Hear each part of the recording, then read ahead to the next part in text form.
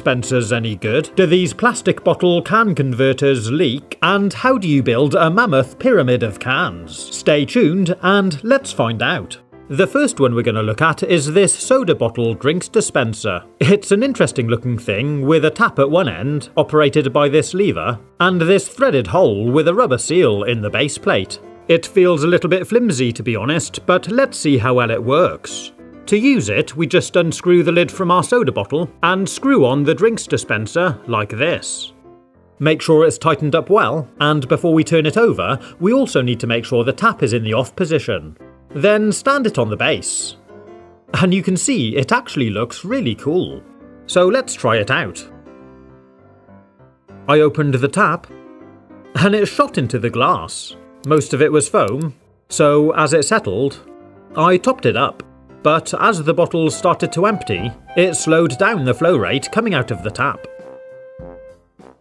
To begin with, there's pressure from the gas buildup of CO2 in the bottle, so it pushes the drink out fast. But once this pressure has gone, the drink is not able to flow out of the bottle because no air can get in. It's trying to create a vacuum at the top of the bottle. But they did actually supply me with a pin to poke some holes in at the top here. This should allow air to flow into the bottle and replace the drink as it flows out of the bottom. So let's try it now. Well, that appears to have cured the problem. It's not coming out particularly quickly, but it is working. However, it doesn't take long before it turns into a dribble and comes to a stop, even though there's still drink inside it.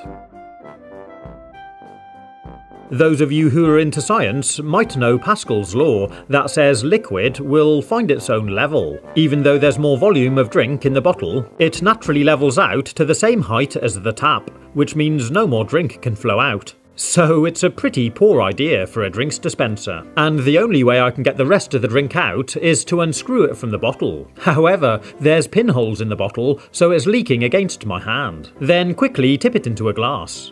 I did actually find another way to use this gadget, which I'll show you later. But next, I'm going to take a look at this. This is another drinks dispenser designed to be put down inside of a bottle.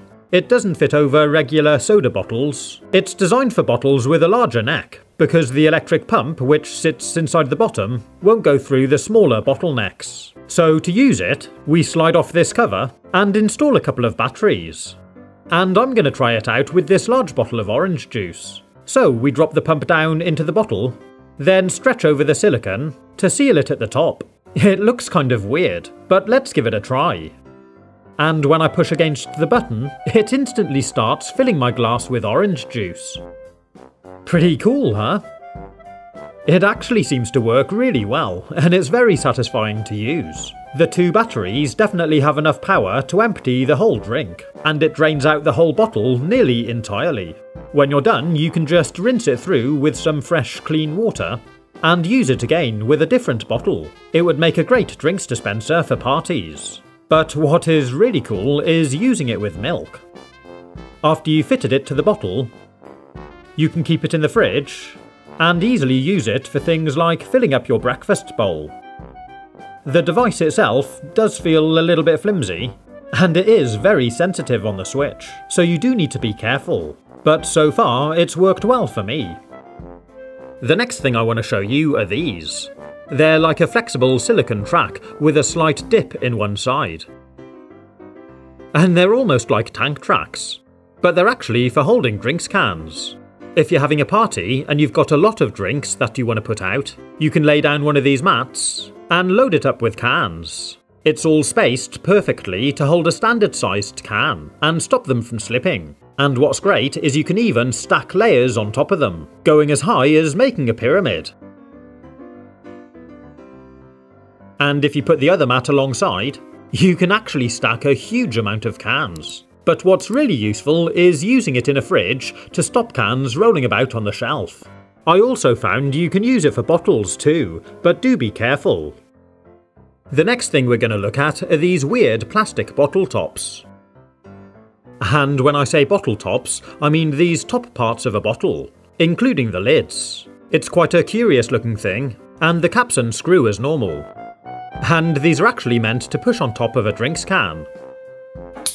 Once you've opened your can, give the top a good firm push to clip it over.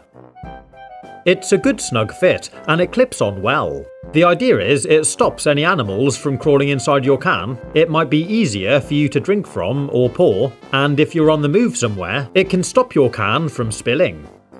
The top screws on and off easily, and when I tried a drip test, there doesn't appear to be anything leaking. I tried another one on this can of Coke, and this time, although it's not designed to be held like this, I held the top and gave it a good shake. No issues at all. It stayed firmly attached to the can. But this time, when I gave it a leak test, I did notice it dripping a bit from the cap. The lids don't have rubber seals, so they're not quite airtight, and I think it's designed like this to stop the pressure from the CO2 in the drink building up and popping the gadget clean off the can. But for stopping animals crawling in, making it safer to drink from, and avoiding any spills when you're on the move, I think it's a great gadget that can be used time and time again.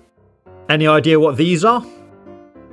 Well, they serve a similar purpose to the last gadget we looked at, and they're designed to cover over your drinks can once it's open. It slides under the ring pull like this. And to cover over the hole, you just spin it around, or open it up again. You can see on the underside it's got this raised ridge, which slots down into the groove around the top of the can, and it's got these raised bumps on the top to help you grip it when you're spinning it. Once fitted, you can still easily drink out of the can, but there is no seal on it, so I don't think it's watertight, and when I test it, you can see it does leak. With this can, it really is only dripping a little bit. And it certainly works well to stop any insects crawling in, or to stop any splashes or spills when you're on the move. It unclips nice and easily, and it's really nice and small, so it's easy to carry around with you. I think they're great. So, looking back at this drinks dispenser again, the other way I found to use this gadget when I tried it again with another full bottle, was instead of piercing holes in the bottle to allow the air in, we can shake the bottle to release CO2 from the drink, so it pressurizes it through the tap. But of course this spoils the drink, because we release the bubbles and make it a bit flat. We can also squeeze the bottle to help push the drink out through the tap. And by doing a combination of these two things, I was actually able to empty the bottle. But it does seem a bit rubbish, having to use it like this. I wasn't impressed. If you'd like to see me review some more fun gadgets, you can click on the links or take a look at my YouTube channel page. Have fun, stay safe, and as always, thanks for watching.